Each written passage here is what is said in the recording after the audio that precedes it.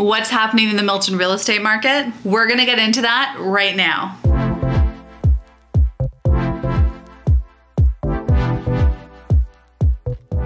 The December numbers are in, and what a year we had in Milton real estate. Our average price across all home types for 2021 in Milton was $1,072,281. That represents an almost 25% increase over the average home price in 2020. Nothing short of remarkable. In 2020, we had a 15% increase over prices from 2019. And before that, we had not seen a double-digit price increase in Milton since 2016 to 2017 year. We ended up with 2,924 sales, which is the most sales that we've seen in a single year. Here's a look at the 5-year numbers.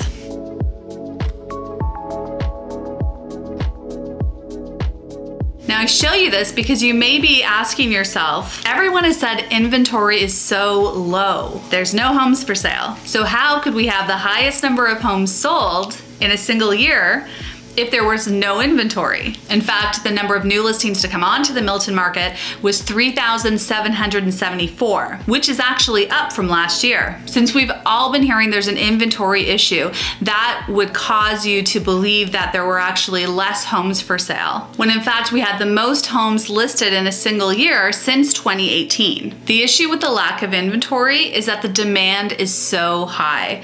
There's simply not enough homes on the market to fulfill the demand. In 2021, most homes that we saw come to market were in multiple offer situations, anywhere from 2 or 3 offers. And in one case, in the beginning of the year, there was a home with 45 offers on it. And our average list price to sale price for 2021 averaged out across all home types at 106.6%. And that means that buyers on average were paying 6.6% more than the listed price. I've lived in Milton for 18 years, and I've never seen a market like I saw in 2021. The price growth was so quick. I was working with clients in the beginning of the year that were looking for a townhome, and we lost out a few times on offers, and very quickly they became priced out of the market. Townhomes started the year averaging around $850,000 and ended the year averaging over $1 million. Our team is so thankful that we were able to help 81 amazing people with their real estate needs last year. And we are so grateful that we were able to help our clients successfully buy and sell their homes. And the way we were able to help our clients be successful is we had to position them ahead of the market in our offering strategy. If you want to learn more about working with us and our strategy for buying and selling homes, you can book a quick 30-minute appointment with us.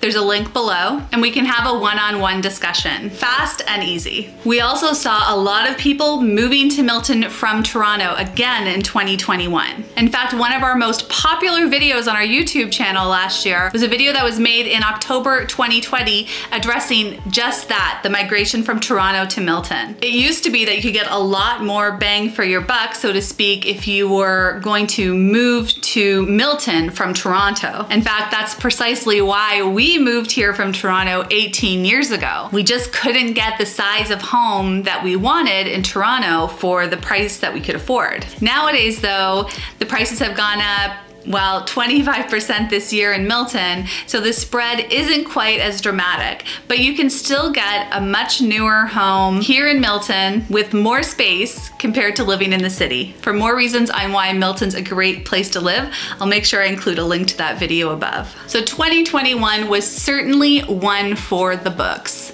but what will we see in 2022? So hit that subscribe button now, because our 2022 predictions video is coming in hot next week, and you won't want to miss it. As always, thank you for being here. You can go ahead and follow us on Instagram. We're at Silver Birch Collective, and we'd love to hear from you. What sort of videos do you want to see about Halton, Milton, Oakville real estate in 2022? We have some great ideas, but we love hearing from you. So put something in the comments below. Thanks so much, and we'll see you next week.